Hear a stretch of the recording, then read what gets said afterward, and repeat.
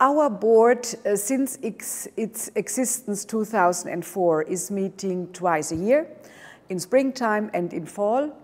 And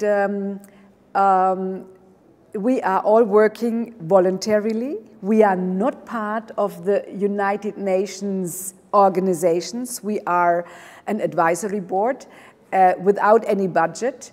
We had to look for sponsors to sponsor our activities. And so we always meet in cities where we are invited to. So a country as a UN member is inviting us. And this time we have been invited by the Italian government to Milan. Milan because in 2015 will be the World Exposition, and the topic is feeding the world and energy security. And then we have an Italian board member, and he made us aware that water is missing. So we thought, yes, this is our mandate. You know, we are advocates. It's our mandate to get others to get water into their agenda. And so we are also a watchdog. If water is missing, then we go there and we say, hey, you, you have forgotten water. So it was very productive. The organizers of the Expo Milano were very receptive, and they then developed a water strategy which was launched yesterday. So with the cooperation between UNSCAP and the Expo organizers, we managed, and I really applaud them, to have now water as a key topic for the Expo in 2015 in Milan. I'm the Vice Chair of the Advisory Board on Water and Sanitation of the Secretary General, and currently I'm the acting chair because our former chair had to leave.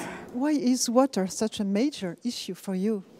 Why water was before I took my role as a king, I was the chairman of the Secretary General's Advisory Board of Water and Sanitation, because half the world's population does not have access to sanitation, and almost 2 billion people don't have access to clean and safe drinking water.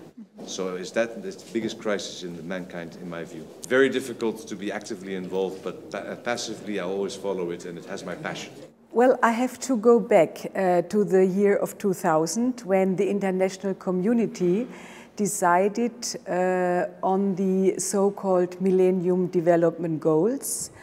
These are goals which are saying that until the year 2015, poverty should be halved.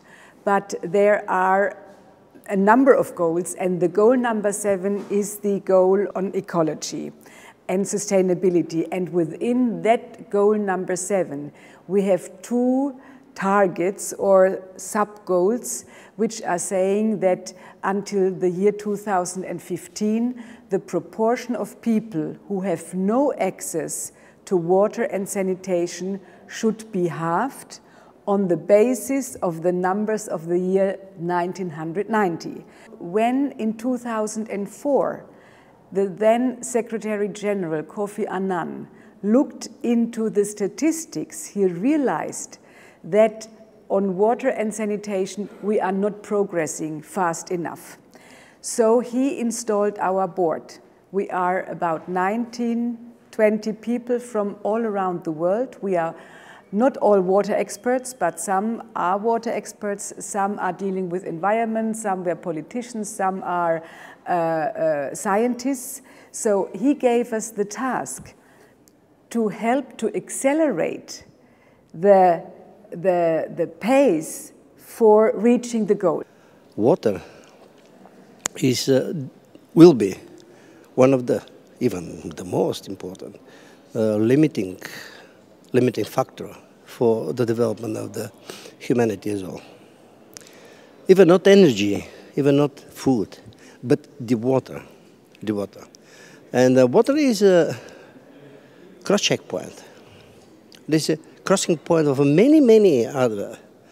But if you go back to the history of the humanity, no settlement established in the mountains, no settlement established in the deserts, but by the water, on some sea coast, some river bank or lake bank, but water is absolutely necessary for the development of, even for the life of any person and the humanity as a whole.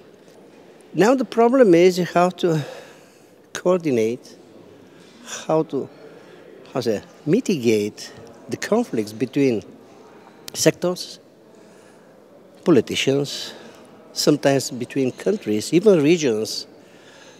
Let's take as an example Africa, for example.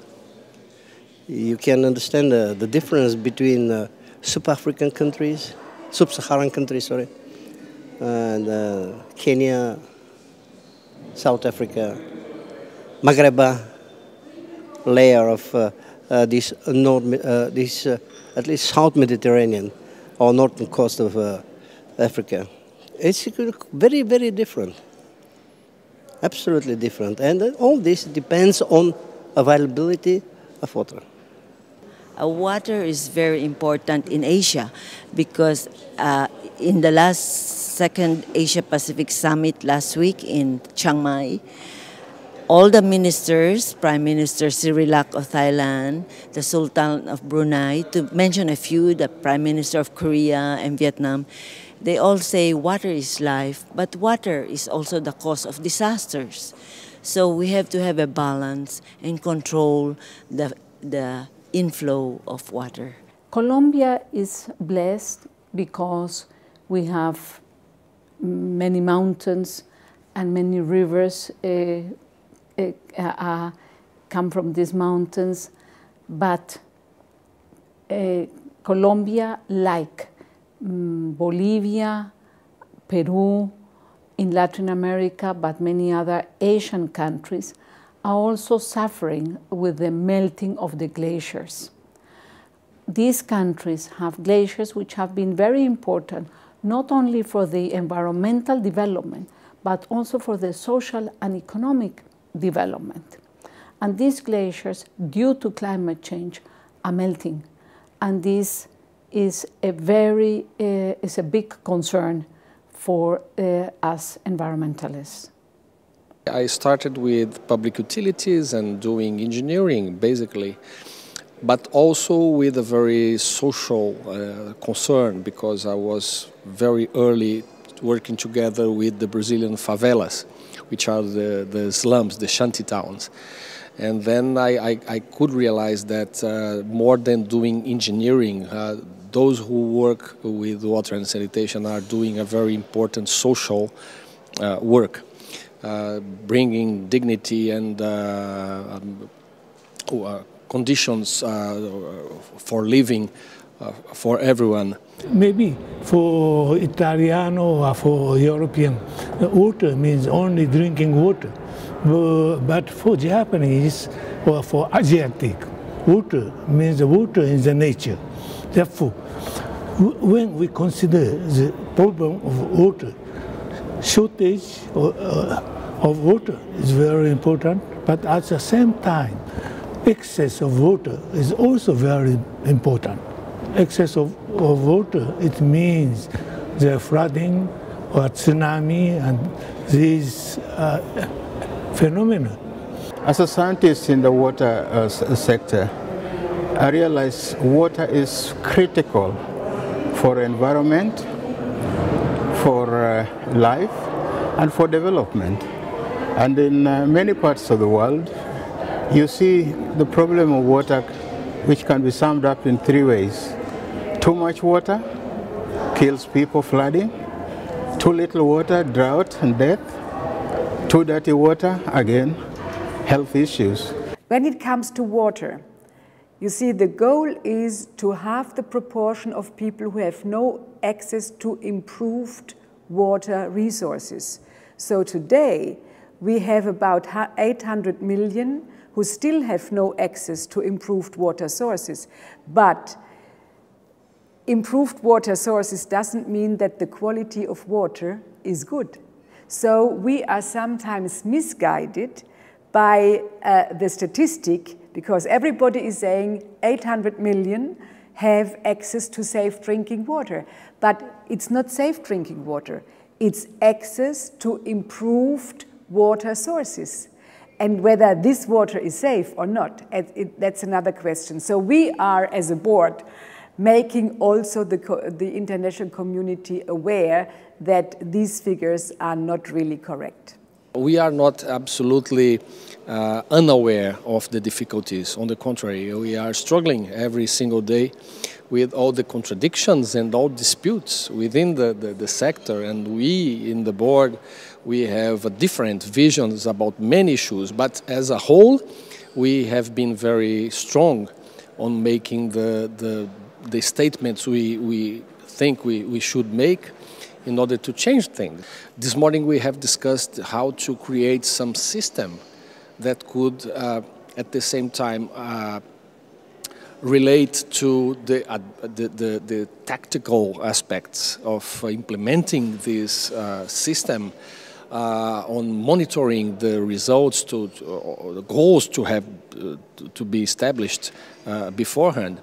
So some coordination within the UN system is needed in order to have this work plan and to be put in place. We all use our experience, our former experience in our life to contribute to the board in such a manner that we can make the best recommendations to the Secretary General to make recommendations on policies, on water and sanitation. I'm the only biologist in this team, but very prominent, very specialized, very high-level experts, even politicians.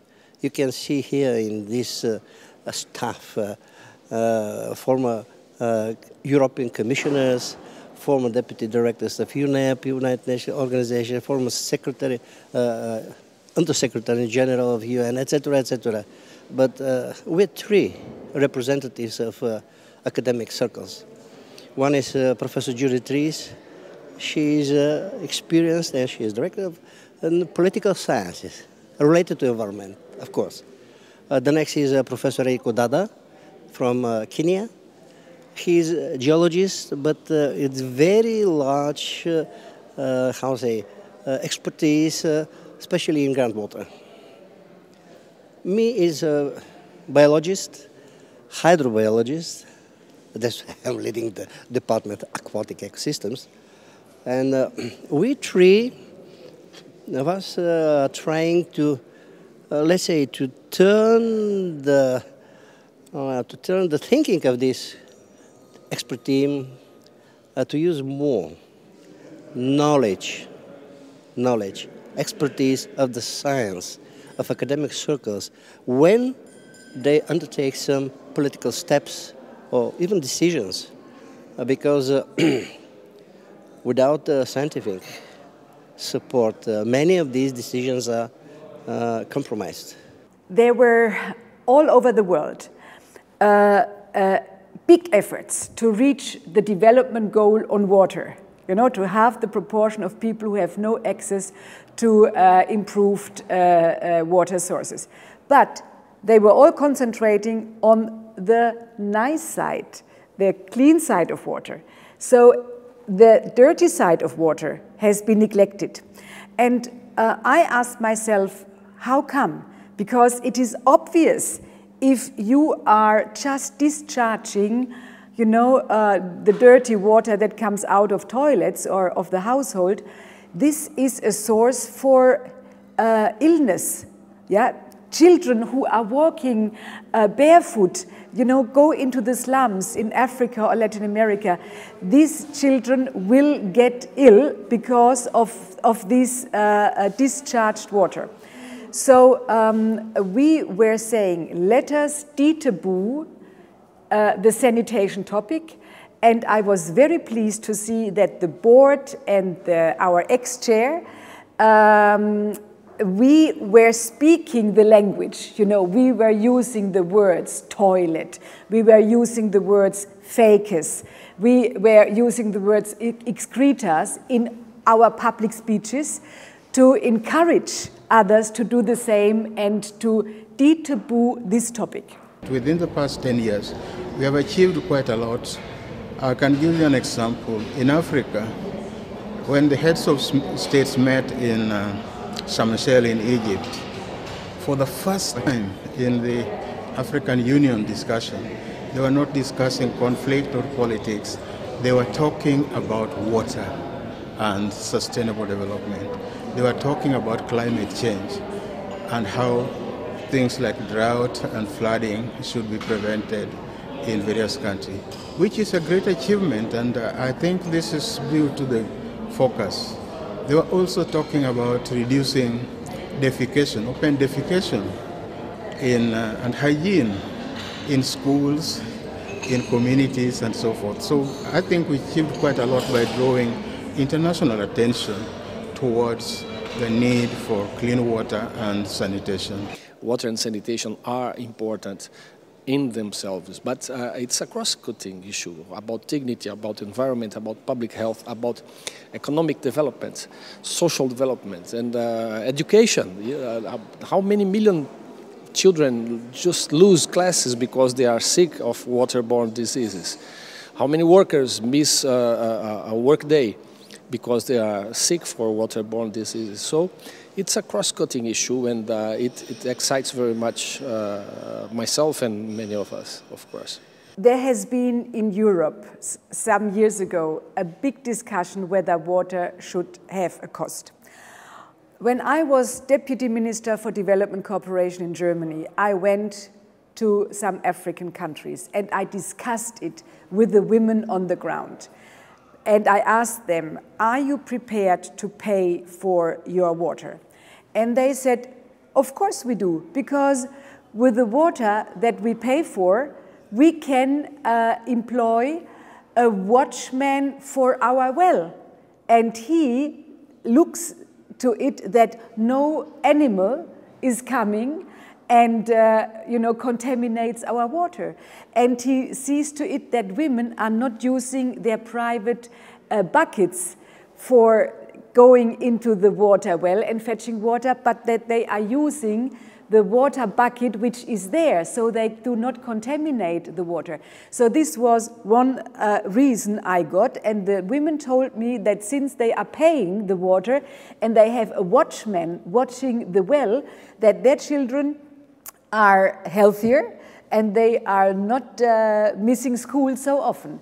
So I think the consciousness has been changed because people know that, of course, the water itself is free, but the maintenance, of the installations, the examination of the quality is costly. So we, as UNSCAP, as our board, we have been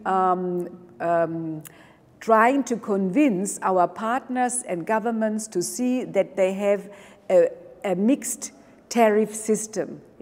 So those who can pay should pay, but also those who cannot pay at all, there should be subsidies.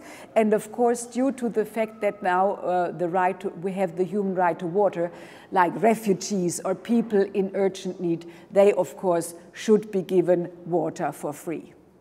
I spent my life in the environmental agency in New York, telling the environmentalists that I was not necessarily the best environmentalist, but I was an expert in finance, and that you can make policy, but that the failure of the environmental policy people is their failure to understand the monetary, budgetary, and private capital market process.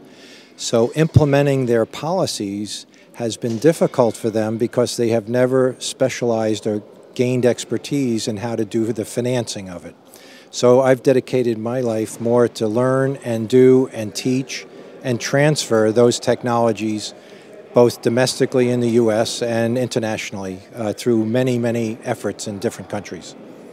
Well, in New York State, when I was working in my New York government role, my secretary of the environmental department asked me to do a study of all the environmental infrastructure needs for New York State.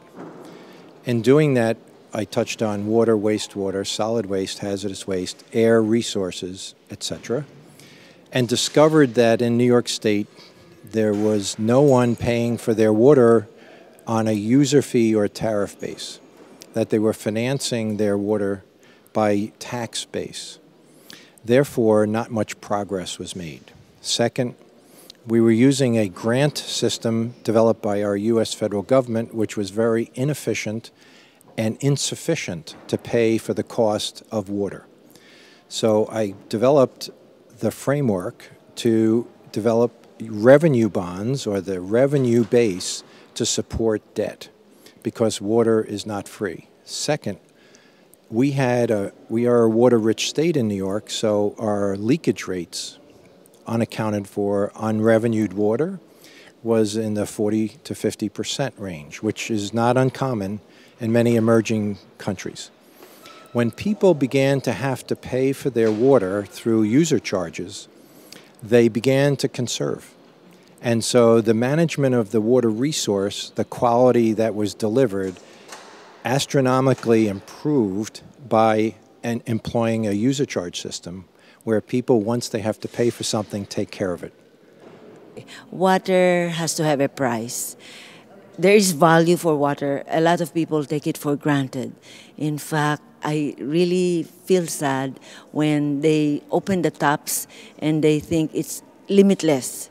They have the right to just disregard the flow of water and waste it. That's the reason why we're starting the wastewater revolution. We want people to reuse, recycle, and reduce the wastage of water. Even I remember the Crown Prince of Japan, who is our honorary president, he said that when he was brushing his teeth, his daughter reminded him that he should conserve water. Les journaux canadiens rient toujours parce que je dis que ça fait 10 ans depuis que j'ai pris un bain. Alors, je ne suis pas entrée dans une baignoire depuis 10 ans. Alors, une fois qu'on commence à réaliser jusqu'à quel point les gens de la Terre n'ont pas de l'eau, alors je suis très contente avec une douche. Mais plus important, j'ai cessé de manger la viande il y a 4 ans, 4 ou 5 ans. Parce que ça, c'est la seule façon par laquelle quelqu'un de l'Ouest peut se joindre avec les demandes mondiales pour l'eau. Parce que si je prends une douche ou non, ça ne fait rien pour quelqu'un en Tanzanie, quelqu'un au lac Tchad. Alors, mais la demande pour la viande, pour les choses qui prennent beaucoup de l'eau pour créer, si nous réduisons nos consommations personnelles sur beaucoup de choses qui coûtent beaucoup de l'eau pour leur production, etc., à ce point-là, vous entrez personnellement dans le marché de l'eau.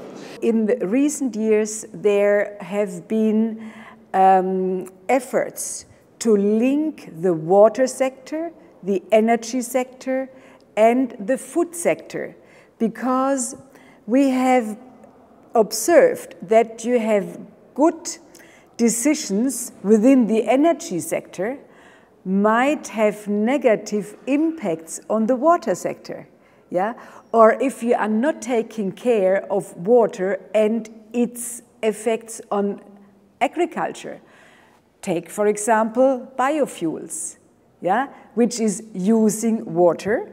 And so biofuels is not only competing on the soil, but also with water, with the production of food. So we have to see these interlinkages, and that is why our board took on board the discussion on the nexus, and we would like to enlighten all the actors, not only on the international but also on the national level, to think interlinked. The nexus approach is a holistic view of water, agriculture, and energy, mostly because the Millennium Goals, when they were first formed, tend to be focused a little bit on individual sectors. But in reality, those sectors intersect, and so consequently the move to the Sustainable Development Goals has forced an evolution of thinking that we have to look at all things together, particularly the water, very high consumption of water in the world for agriculture. Energy facilities require a very large amount of water.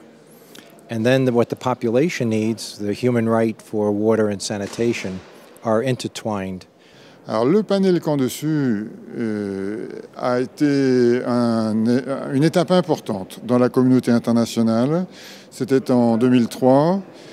Ce panel a fait le point sur les questions de financement des problèmes liés à l'eau. Et le résultat de ce panel a été principalement de montrer que ce n'était pas l'argent qui faisait défaut, mais la bonne gouvernance, c'est-à-dire une bonne organisation des institutions avec des politiques claires, des objectifs réalistes, mais aussi de vrais objectifs. Il y a 4 grands problèmes liés à l'eau. Il y a celui des pénuries croissantes d'eau, c'est-à-dire le fait que dans beaucoup d'endroits du monde, pas en France ni en Allemagne, mais dans la majorité des pays, chaque année, les hommes veulent plus d'eau. Parce qu'ils sont plus nombreux, parce que leur niveau de vie augmente, parce qu'il faut augmenter la production agricole et donc l'irrigation, et parce que l'économie se développe. Donc chaque année, c'est plus difficile d'apporter l'eau à ceux qui en ont besoin. Ça, c'est le premier grand problème. Deuxième grand problème, c'est l'accès des populations à l'eau potable. Ce qui n'est pas la même chose, parce que l'eau potable, c'est une eau particulière. Et là, beaucoup de gens sous-estiment les besoins, mais UNSGAB a identifié le fait que plus de 2 milliards de personnes utilisaient chaque jour de l'eau non potable, de l'eau dangereuse. Et j'ai fait l'estimation que probablement la moitié de l'humanité n'avait pas son droit de l'homme à l'eau potable satisfait.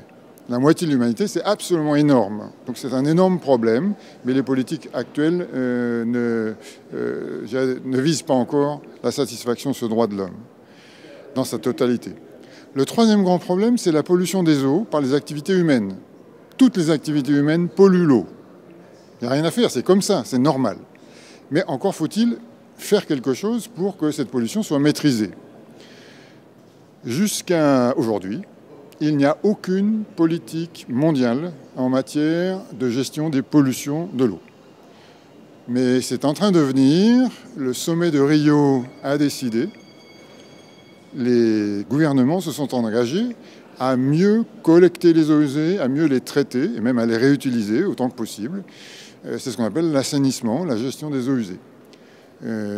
Notre conseil, le UNSGAB, considère que les objectifs mondiaux d'après 2015 devraient incorporer une cible sur la gestion des eaux usées.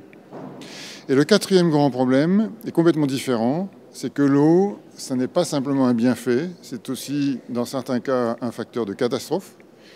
Les catastrophes liées à l'eau sont très nombreuses et c'est un sujet de préoccupation majeur pour beaucoup de gens et donc pour beaucoup de gouvernements.